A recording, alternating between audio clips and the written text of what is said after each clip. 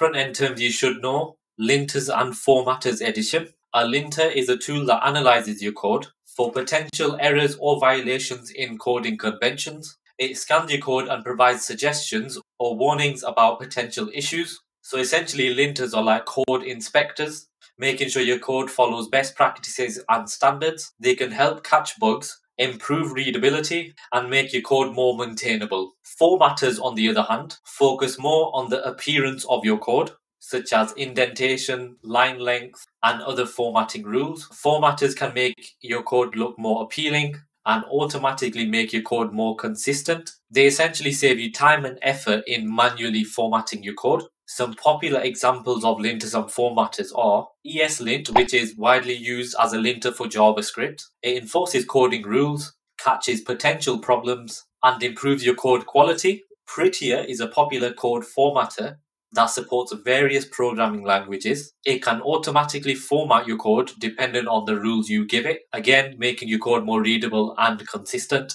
To use a linter or formatter, you can incorporate it in with your IDE. So for example, in Visual Studio Code, you have extensions where you could install the extension of ESLint and Prettier. They essentially provide real-time feedback, highlighting errors or code improvement suggestions as you type. They can also be implemented as part of your code review process, ensuring that all code contributions meet the required standards. In conclusion, linters and formatters can greatly improve your code quality. They enforce coding standards, catch potential issues, and automatically format your code. And by using these powerful tools, you can create clean, readable, and maintainable code.